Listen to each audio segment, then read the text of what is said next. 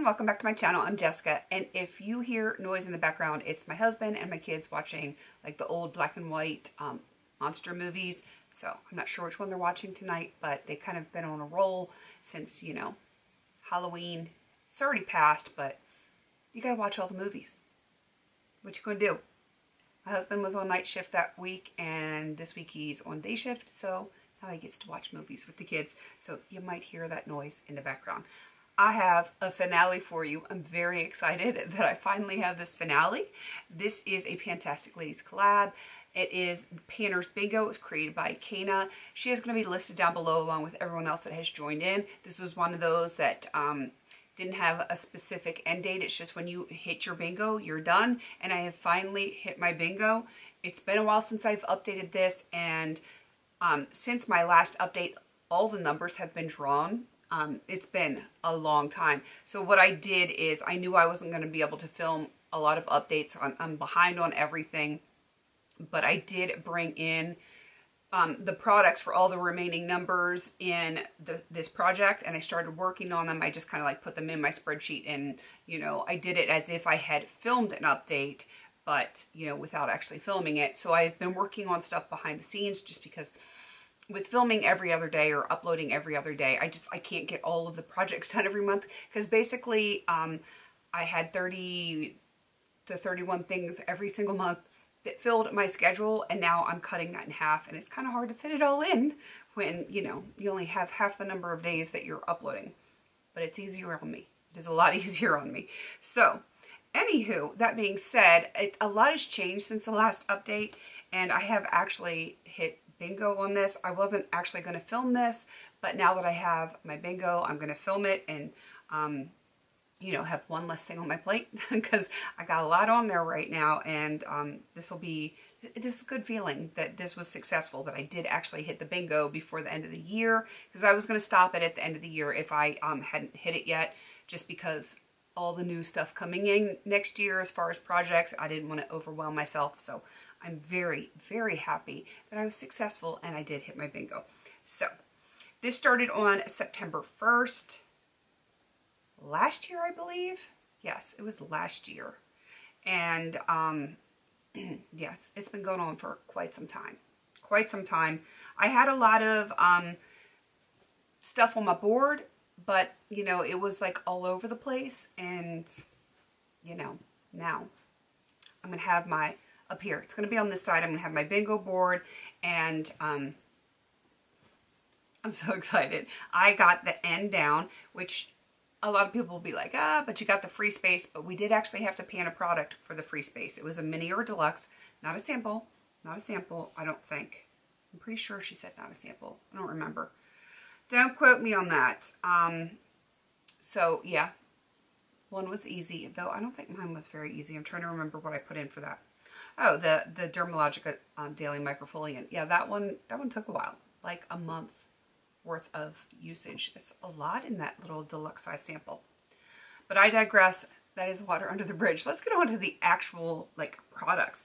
I'm going to show you what I finished, and I just realized I grabbed one of the wrong things, but if you watched my empties, you would have seen it. So for I-20, that was a high-end product, and I finished the Exuviance Daily Resurfacing Peel Pads.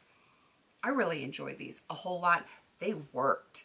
They worked. Like, I literally would see, I would see like parts of my face peeling off, like almost like that flakiness. And I have oily skin, so that usually doesn't happen with me in peels. I would use this probably like every second or third day, depending on my skin, because I have super sensitive skin. But I really liked it a whole lot. And I would do this in conjunction with the weekly peels. Not that one in particular, but one I've already finished. And yeah, I really like it. I like it a whole lot. I would totally repurchase those. Next is I-26. That is something new. I did go with a deluxe product on that, and funny enough, it actually has the word new on it. This is the Aquaphor Advanced Therapy. It is like a super heavy duty spray on lotion, and it feels like I put a lotion bar on me. That's how thick, like, it felt. Very very moisturizing, and it is done. I did actually really like it a whole lot. So I don't know if they still make that or not, but I've probably had this a couple of years and just have never used it. And I thought, what better time? It's getting cold. The skin's getting dry. Can't go wrong with any kind of lotion. All right, moving on to N33. I'm going through all the ones that I finished first. Have you noticed that? N33 was it just says cream. So I went with a Franken matte cream eyeshadow. It is done. This had been in for a while and you guys had seen progress on it, but it's done now, so I'm very happy about that. This is the one I picked up the wrong thing. N42 hair product. This is actually the black castor and flaxseed oil. I meant to grab the olive oil one, but my empties are all the way across the room and I really don't want to get up and get it. But if you watch my empties, it's the one with the green top. I finished it, and yeah, I have backups and I'm happy about that. Two more empties. I have 065, which is limited edition or discontinued, if I could speak. This is a Bath & Body Works Cotton Blossom body spray. Cotton Blossom's been gone for a very long time. A very, very, very long time. I don't know if this is my last one or if I have one more. I can't remember, but I love it. And 071 Terrible Packaging. This is the Body Shop Jasmine Perfumed Oil plus dog hair on the lid. The packaging, it sucked. This is what you use to apply the perfume oil, which, like, I feel like if you're touching your skin with this and you're putting it back in, it's just, you're contaminating your product.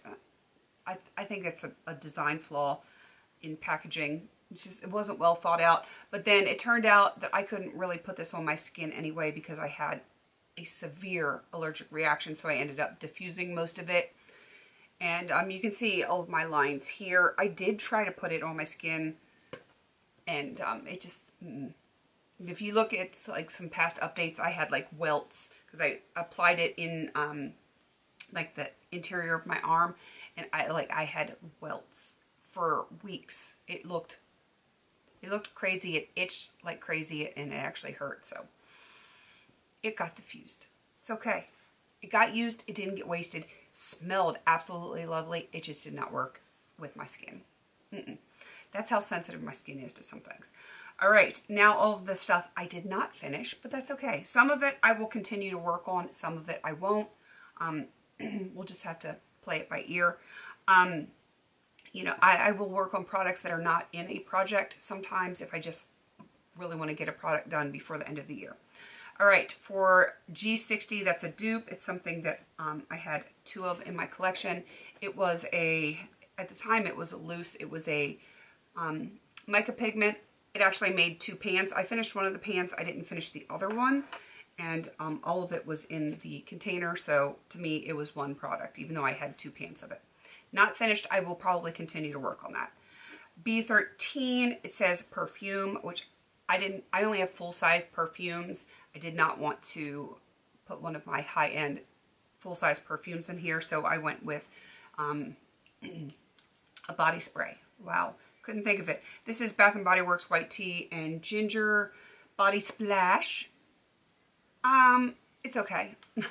It's not my favorite, but I'm still using it. You can see it's been a while since I've updated, so from here to here. I am going to try to finish it this year. I don't hate it, I just don't love it. And yeah, I would like for it to be done and out of my collection and not have to worry about it. Next is B1, hardest to pan. For me, that's hairspray. I think I used this once since I brought it in, and I brought it in an actual update. Yeah, I'm not going to be working on this year. If I use it once before the end of the year, that'll be amazing. I'm just not a hairspray girl. Next up is B15 Colorful Eyeliner. I made good progress on this. It is, what is it called? It's ColourPop BFF Cream Gel Liner in Prance. I've already panned one of these. They were gifts. I did not purchase them because blue around my eyes, that's not a me thing. But I'm not going to roll it up because I don't want it broken. I already did to measure it, but I went from here to here.